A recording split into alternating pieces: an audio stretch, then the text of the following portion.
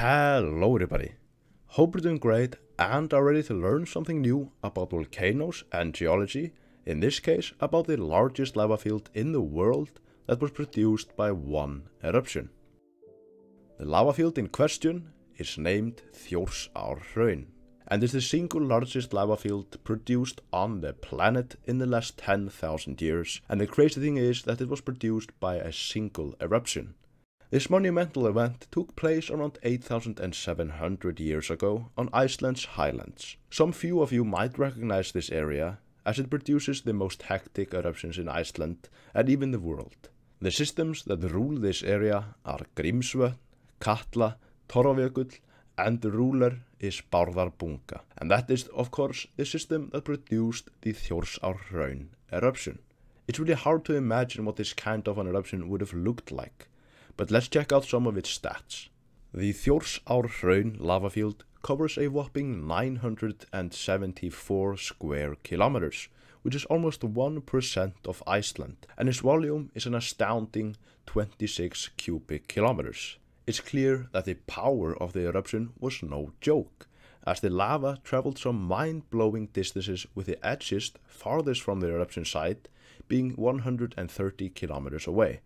And it was the ocean that stopped it from going much further. Just try to think about the true power of this eruption by looking at the area covered by lava so far away from the eruption site. Truly mind-blowing. The name Þjórsárhraun comes from a river called Þjórsá that the lava flowed over and redirected.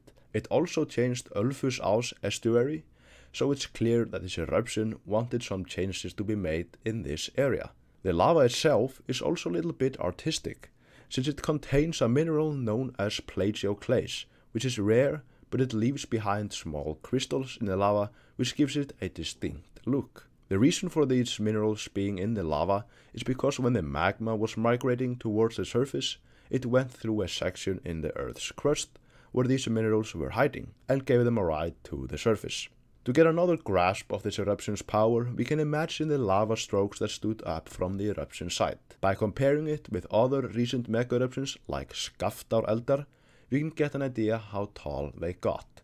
When Skaftáreldar erupted back in 1783 to 84, Iceland was settled, meaning people could observe it. The strokes from that eruption reached heights of over 1,000 meters, or 3,280 feet, which means that the strokes in the Þjórsárhraun could have reached double that, with the largest ones possibly reaching 2,000 meters, or 6,561 feet, which would have reached higher than Iceland's highest peak. That is just crazy. We have no way of measuring the real power of this eruption, but again, by comparing it to the well-documented Skaftáreldar, which had an average lava output of 723 cubic meters per second, we can estimate that the average output in Þjórsárhraun was over 1,000 cubic meters per second. Most of Þjórsárhraun's eruption site is now covered by younger lava fields, while the part that is not on the highlands is almost fully intact. This just goes to show how active this part of Iceland really is. There is also a few hundred-meter section of the lava field that is now covered by sea, as the sea levels were 50 meters lower back then. It's pretty obvious that this eruption is like no other, and a very rare occurrence too. One of the main causes for this eruption's size and power is the time it took place in. With the ice age out of the window, the glaciers were retreating rapidly, which lifted a lot of weight off the Earth's crust. That meant the crust lifted fast and expanded after being compressed by the glaciers, which weakened it a lot, making it much easier for magma to reach the surface.